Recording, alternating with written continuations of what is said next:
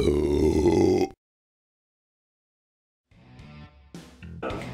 welcome to Beer 30. I'm Greg. I'm Josh. And today we are going to look at 3 different Florida brews. Well, it's from the same company. I just took a trip to St. Augustine, Florida, and, you know, of course I had to check out some of the local brews. I don't know what were the best or whatever, you know, I asked around, but these 3 I picked up in, you know, make your own variety pack. So, and all of them ended up being from the same company. And the company is aptly named Florida Beer Company. Florida Beer Company, how about that? What do you want to try first here, Josh? We're going to do 3 for you today. 3 beers from the Florida Beer Company. Let's start with this Florida Beer Lager. Florida Lager. Alright. Florida Lager. Let's try this. Let's see. Is this a twist? No, it's not a twist. I never have my... Well, at least I carry this in my pocket. Okay. So this one's Florida Lager. It's Florida Beer Company's Florida Lager is a tropical inspired craft lager. Florida Lager uses a perfect blend of 2-row caramel and Carapels malt with German tradition and northern brewer hops to present a complex yet balanced, full, rich, and flavorful craft beer experience. Sounds good. Looks good. It looks like it's going to be delicious. Smells good. Alright, let's see. Stay there. Stand by.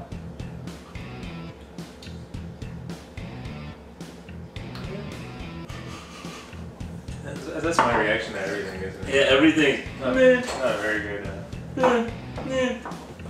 reviewer. Yeah. Yeah. You know what? It's good lager, but how much? What's the alcohol content on Let's this? see. I don't know, maybe it says in the bottom here. 5.1%. Oh. 5.1. It's a little higher than your average. Well, no, it's about up there with Budweiser, I guess. Oh, it's just okay. Yeah, it's okay. It's not bad. I wouldn't say. Yeah, it's okay. You know. Buy or no buy, Greg? This. You know what? Let's say that till the end because I may like one worse than this, and you know. What if you like one better than this? Well then, let's just save it, okay? We'll save our reactions till the end. So Florida Lager. What do we? Spoiler alert. We're gonna tell you what we think of it later. Not a spoiler at all. Alright, next up, Greg wants to go with the Swamp Ape IPA. Oh, that's just the one I drank. Alright. That's the one you grabbed? I grabbed. Swamp Ape IPA is an Imperial India Pale Ale. The fresh and lively hop character is derived from using 5 distinct varieties of hops. Tettnang, Centennial, Chinook, Cascade, and Amarillo. You're just making up words. It was, yeah, stuff I've never heard of before. This beer has an intense hop bitterness, flavor, and aroma balanced by complex alcohol flavors, moderate fruity esters, and a medium malt character from the balance of 2-row Euro and cherry wood smoked. It smells fruity. It does smell. I like this. Smells good. It smells like cherry wood smoked. Whoa. It's very bitter. Yeah.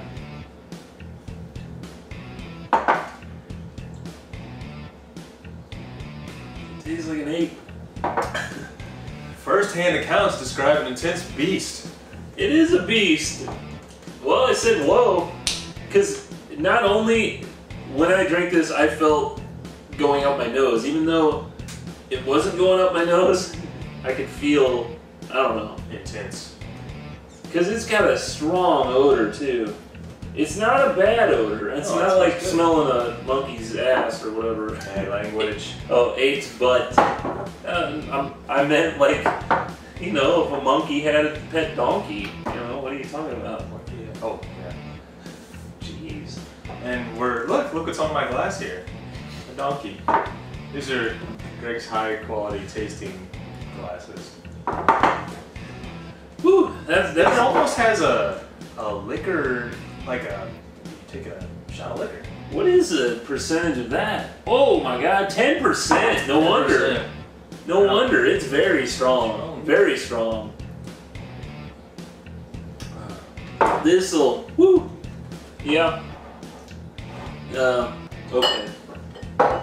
You want to go to beer 3? Let's go to the next one. All right, let's do beer 3. So, last is the. This is probably going to be the least intense of these. This one I'm really looking forward to because this is a Key West Southernmost wheat. Is an award-winning Belgian-style wit beer, perfectly spiced with coriander, sweet and bitter orange peel with a unique Florida twist. Can you guess what that unique Florida twist is, Greg? Well, should I act dumb? Because I already know what it is. Coconut? Absolutely. No, it's key lime. Oh, key lime. So, Key West, key lime. How about that? Now that is new because you know these wit beers, they always have the orange and coriander. That's pretty common. Let's see what the lime adds because I'm looking forward to this lime. I do enjoy the Bud Light lime. Yeah, so, yeah. We can do a little too much of those. I mean, never mind.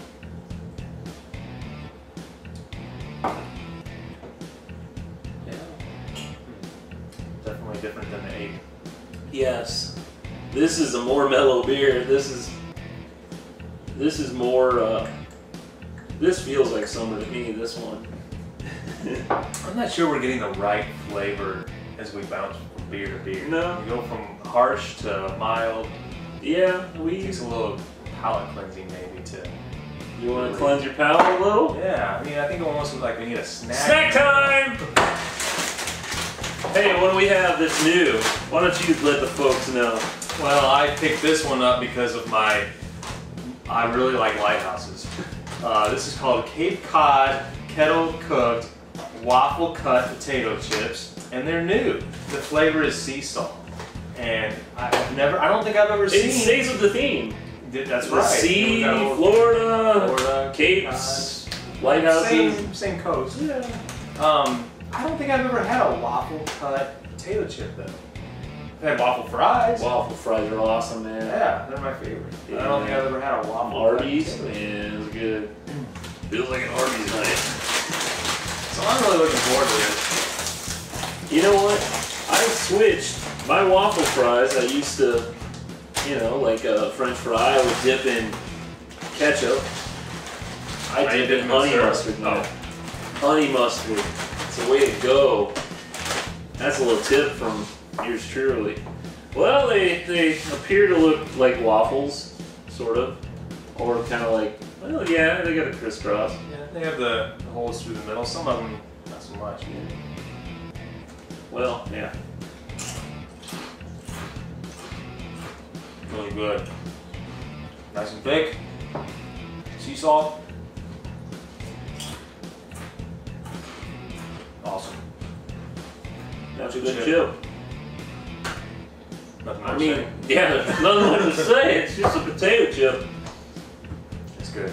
Cut a little different, and it has sea salt. They put new on the bag, and jerks like us buy them. We can have this awesome show. There you go. I'm feeling a little flush all of a sudden. Really? Yeah, 10%, man. Or is it the light? It could be the lighting too. Okay, let's start from the beginning. All right. Here's the breakdown. Bring out the exciting graphic of the marching panda. We'll wait. Look, isn't that cool? Okay, so we'll start with the Florida lager. I would say for me, I'd give it, it's an okay, so I'd put it okay enough where I would buy some. I agree. It's a decent beer. Nothing really unique or out of the ordinary. No, nothing unique. Just a decent beer. It's not a, yeah. It's definitely not like one of your normal, like a craft beer or anything like that. Next, we'll go back to the Swamp Ape IPA. That one's hardcore, Greg. I've never had a beer like that I can recall. Yeah, I'm gonna take another sip of that. Yeah. Let's see here. What was it? That's your that's donkey one, remember? Donkey, yeah. Man, that knocks you out. It's very harsh. It is a hardcore beer, no doubt about it. Like if you're man enough to take, well, maybe I'm not, but I would say, you know, the way we did it, I got one of those make your own samplers, which it's $10 for a 6-pack. You know, that's the way I'm trying it, and I would not. I'm sorry, I probably wouldn't get a whole 6-pack of these. I think that's a little too rough. Well, I think these come in 4-packs though. Yo, man. I think these are only in 4-packs though. That's about all that you can probably handle. Woo! They're pretty strong. So, yeah. I mean, you know what though? I mean, it's. I like the taste of this beer. I think it's unique. Oh, it's not a bad flavor. It is, but you can. The alcohol hits you. Whoa. Definitely. Yeah. Definitely hits you. You can feel it. Feel it in your throat. It's like taking a shot of whiskey. It is. It's strong. And then let's go to our last one. That's Key West Southernmost Wheat. This, my opinion, this is the best of the batch that we've had. I think this tastes really good. This is one of those that I could probably drink a few of these and be pretty good. Yeah, this one. I mean, this one is very unique, and I guess it's the key lime, but it's unlike any other beer that I think I've ever tried. I really like it. It's smooth. It's got a nice fruitful taste to it. Yeah, like you said, it's like a summer beer. Yeah, it's definitely around the pool drinking these. It's a good time. It feels like a Florida beer. Yeah. Or what you would think Florida beer would be. Definitely recommend these. So we're going to say a bye on that. And then, like we said before, the Cape Cod waffle chips. Buy those too. Why not? They're, you know, if you can find them. So it was a buy on the Key West. Probably a buy on the Swamp Ape, although just be careful. Yeah. And then the Florida Lager, I mean, nothing special, so give it a, yeah. Is that a category? We can make up our own categories. We went way far out of the category. Yeah. So there you go. There's a few Florida beers, and I think next episode we'll probably have some more Florida beers for you too. And then we'll get back to our roots here in St. Louis, because I've seen a few out there that I never. What was that? Cathedral or St. Louis Cathedral beer? All kinds of stuff out there. Man, it's amazing. We're having a candy store. It's I was gonna say, if any of you have seen the movie Crafting the Nation, new craft beer documentary, let us know what you thought of that. I haven't seen it yet. I really want to see it. There's a lot of St. Louis craft breweries in it, and I'll probably see that soon, I hope. But anyway, follow us on Twitter, and I guess that's it. That's all we got this time. Next time. That's all we got. We had like 4 different things. That's a lot of stuff. A lot of stuff. All right. See you next time. Bye.